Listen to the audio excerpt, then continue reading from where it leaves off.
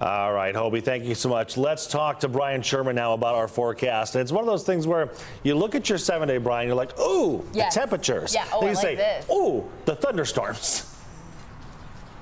Yeah, it's one of those forecasts where, okay, you're going to need the umbrella for at least a few days, but the temperatures are going to be well above average for the majority of the next 7 days. And as you're heading out the door here early this morning, you are going to need to grab the umbrella and hang on to it for most of the day today. Those shower and thunderstorm chances topping my weather headlines for the end of the weekend. We combine that with near record temperatures the next few days before some drier weather returns to the forecast by the time we get to Tuesday.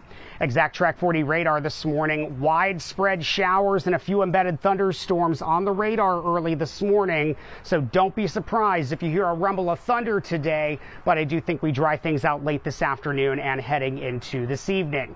Tower Cam over in Ann Arbor, rain at the Big House early this morning, but definitely a mild start.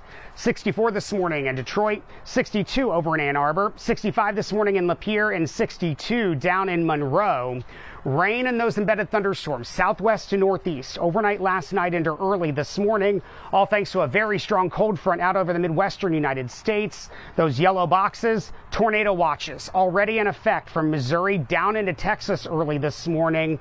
No severe weather here, but we will keep those scattered thunderstorm chances around as we head throughout the entire day today. But by 3 to 4 o'clock this afternoon, I do think we start to dry things out, save an isolated shower late tonight into the early portions of the overnight. We start the day Monday dry, a mixture of sunshine and clouds, but by the time we get to the afternoon, we start to watch some of those scattered showers and a few embedded thunderstorms develop. That's as the cold front pulls off to the east late tonight, or I should say late Monday night into the early portions of the overnight. But then we dry things out. Cloud cover early Tuesday morning gives way to plenty of sunshine by the time we get to the afternoon. We keep more rain and a few storms into the forecast late Wednesday through the end of the week on Friday before dry weather moves back in, looking ahead into the first half of next weekend. So for today, we will keep that umbrella handy for most of the day today. 60s this morning, heading for the 70s by lunchtime, on our way into the low 80s by the time we get to this afternoon. Much of the same on Monday at the bus stop. Low 60s, a mild start before we warm things into the 70s, and then those few thunderstorms start to roll in by tomorrow afternoon.